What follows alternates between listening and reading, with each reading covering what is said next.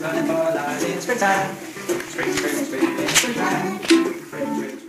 Welcome to Mornings with Mr. Kolton and Nick.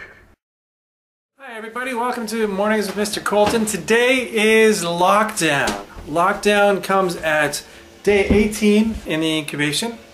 And what we have to do now is we no longer turn the eggs and we boost the humidity up. So I'm boiling water right now, and we're going to put in some boiling water into the little water cup, and we're going to boost the humidity up to about 65–70%, really high, and then we don't touch it for 3 days, waiting for it to hatch. In the meantime, I've got some question and answers from room 219 that we went through last week.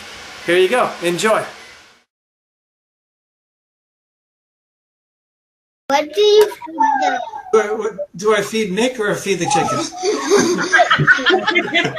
The chickens, I feed chicken feed. It's special chicken feed as well as some seeds. And the eggs, I don't feed anything right now. The eggs are, the cool thing about an egg is that the yolk is all the nutrition that early chick is going to need.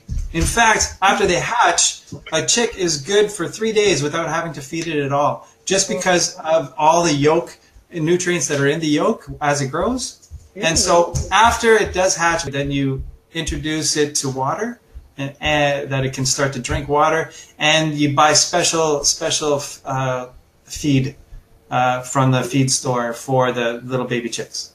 Oh, cool. What will you do once they hatch?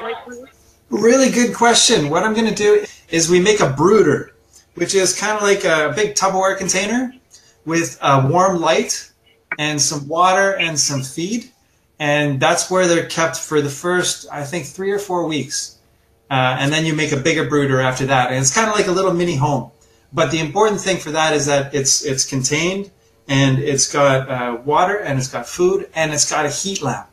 Because when they're first born, when they first hatch, the important thing is to keep them warm.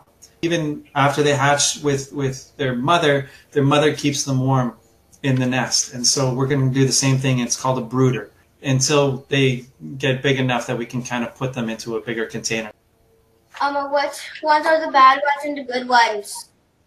Okay, the bad ones are, well, I wouldn't say bad, they're just not growing. Will look kind of like, this is good.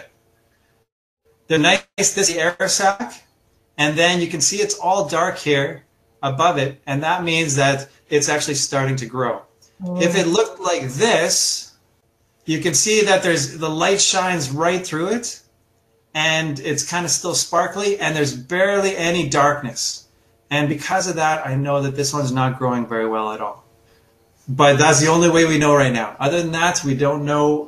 Even those might not hatch, because something may go wrong in the next week. So we don't really ever truly know until they do hatch. And then we know for sure. I counted maybe 6 that seemed like they're developing good enough. Okay. Out of 12. Last year we hatched 9 out of the 12, and that was a lot of chicks. And then I had 1 in the classroom, and you, I don't know, I couldn't remember. Yeah, you had 1. You had Lucas, we called him. Yeah. And my home one hatched about 7 or 8 more. Yeah, you brought them to school though. Yeah, and I brought them all to school. And he's asking how many days it will take to hatch. oh, sorry, how many days? On Wednesday, they should hatch. Yeah. I have a question. Does the chicken start first or the egg? Which is first, chicken or the egg? Dad told me that. This is a complex question. That's a really good question. They already asked that for a lot. But okay, here's what the best answer I've heard is that it was the egg, because before it became the chicken, it evolved into the chicken, right? So before it was a chicken, it was something else, slightly different, because we know evolution. There's slight changes until we call it a chicken. A chicken, I'm going to say it's that first egg in the evolution that non-chicken laid that turned into the evolved chicken. I'm going to say so. I think it was the egg first. But it came from something that wasn't a chicken, that was almost a chicken. Then I will see you on next Thursday. We'll say Thursday, yeah. Unless maybe there might be an emergency, something on Wednesday if things are hatching. But probably safest to bet, let's do Thursday. And so that was the question and answers. We're not going to do any more updates on the eggs until they start hatching.